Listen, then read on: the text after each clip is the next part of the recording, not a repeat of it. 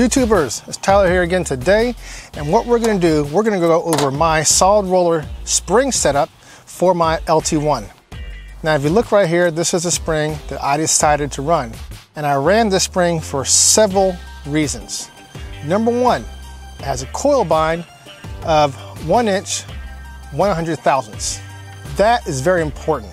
That's important because my last spring had the exact same coil bind. And also, my LT1, the install height, the most I can get with my current setup, and that is with the length of the valve and the retainers or whatnot, is going to be 1.79 inches. Why is this important? Well, if you look at this spring, and its advertised seat load is 129 pounds at 1.835 inches. And that is the advertised install height for this spring. That doesn't mean that you have to run that install height. That just means that this install height is going to work because this spring will work on a solid or a hydraulic lifter. And if you want this to work on a hydraulic lifter, this is the installed height you're going to have to run it at. Now, when I run mine down to this installed height, it doesn't mean that it's going to be wrong. It just means that I'm going to have to run a solid lifter at that installed height because the seat load is going to be too high. It's going to collapse a hydraulic lifter. When you get your cam, how do you know at what coil bind that you're not going to bind this spring out at this install height, so that way it'll work with the cam that you want to run? With the cam I want to run, it's going to have 617 lift at 1.6 ratio. So what you do is very simple. You just see what your coil bind is, take your install height, minus 0.617, and you get this, 1.173. And your coil bind, you see this right here, it is not going past my coil bind. It gives me some wiggle room, so I know at this spring, at that lift, I should be good to go. Now there's another problem I have with this spring, and this is very important. This was an LS spring, which means the valve guides and the valves are all smaller than my small block Chevy. Let's go ahead and see how big this is for me. I'm gonna go the fraction of an inch because the LS valves are 8 millimeter. And if you look at this, I'm at 11/32. Now let's take this guy right here, go to mode, go to millimeter, and look at this.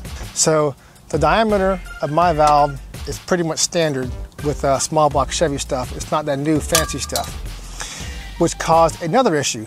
They only made one spring locator for this spring, and it was set for a 500 thousandths diameter of the valve guide, which means since my valve guide for my seal is 530 thousandths, that the locator that came with this spring will not work because it will not fit over the valve guide. So I did a lot of looking. I couldn't find anything. Talked to comp, and they're like, "Oh, you're gonna have to have a special, locator made. It's gonna cost you a lot of money." And I was like, "Screw that." So I had a couple of these guys sitting around, and I noticed that they were actually pretty close. See, the locator that has one purpose. Its purpose is to keep that spring from jumping around, and it goes around your guide into the bottom of this. See this right here? That does not work because the diameter is too much. So, using the redneck engineering school of hard knocks, I made a little procedure that I could, and I had to make sure that it was a very duplicatable procedure. And I'll show you guys that in just a second.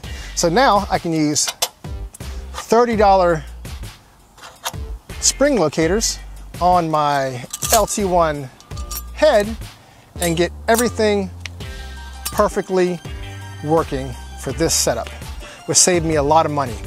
This is a budget build, and we're gonna make this work, and we just did. So let me show you guys how I did this to the locator real quick.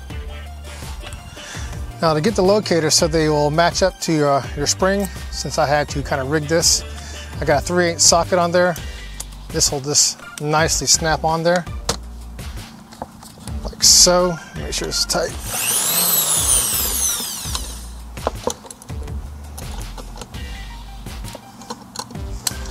That's why I love me some Harbor Freight drills. You know, I wouldn't do this for the $100 drill.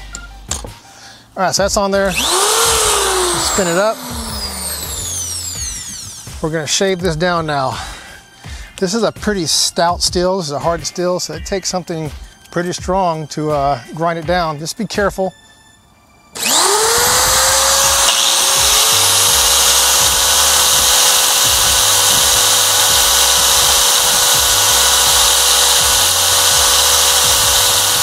You guys silly? I'm still gonna send it.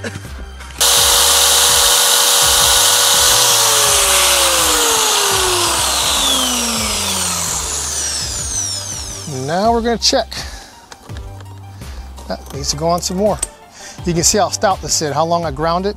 I wasn't pushing very hard. You don't want to take too much off, but you can see just how strong that hardened steel is. So let's do it again.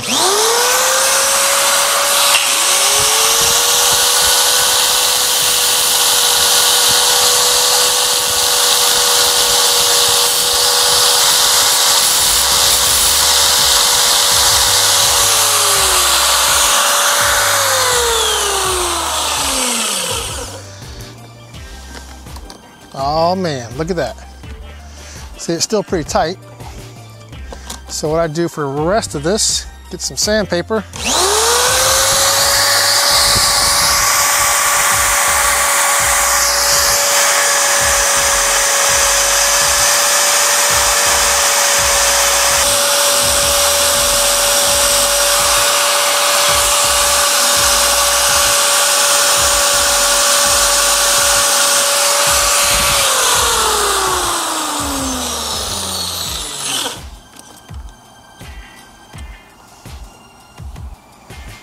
All right, I got all the locators done for this head. Another thing that I had to do, I had to grind down the top of these locators so that way the seal that goes, the valve stem seal, can slide down all the way. If not, then the locator was going to obstruct it from sliding and seating all the way down on the guide. Anyways, so that's all done. Look for the next video. I'll be putting these heads together and I'll be showing you how to use the spring height checker. Until next time, peace out.